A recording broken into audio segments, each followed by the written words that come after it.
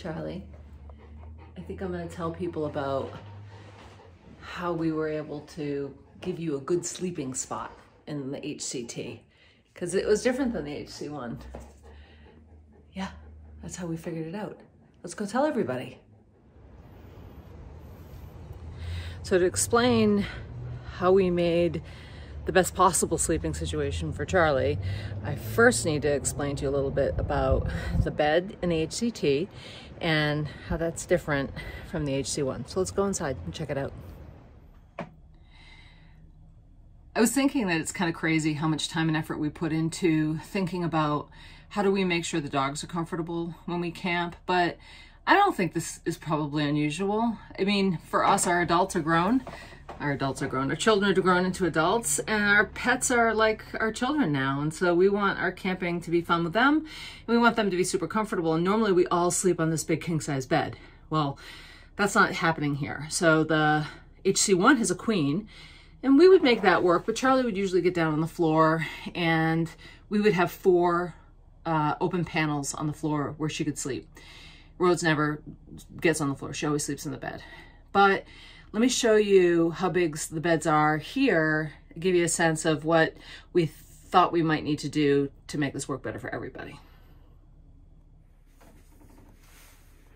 So this, as you've seen in other videos, is our lovely bed. But it is a double. And if you can imagine 2 adults, a 145-pound Newfoundland, and a West Highland Terrier here, it ain't happening. Or it ain't happening anybody sleeping, that's for sure. So what we decided to do was, because this is a full size, Rose and I will have this as our sleeping area, which is very nice. Over here is where we'll set up Michael and Charlie, because we could take up these 2 cubes, which was the original plan, so she would have that extra space, stack them over here at night, and then everybody would have enough space. But like I said, Mike and I are used to a king-size bed at the house, so just to make sure everybody's getting a good night's sleep, we're going to drop the table, add another tabletop, put the cushion covers on that, and then we'll have a full-size bed over here, which will be Charlie and Michael's place to sleep. And then everybody will get a good night's sleep. So that's how you use a Happier Camper Traveler for sleeping 2 adults, an extra large breed dog, and a little terrier. I'm curious how many other people are camping with their dogs, and if you are, what are you thinking for your floor plan configuration, whether it's the HC1 or the HCT? I think it's going to work really well, and we've got a really big cramping trip coming up, so I think we're going to figure this out pretty fast.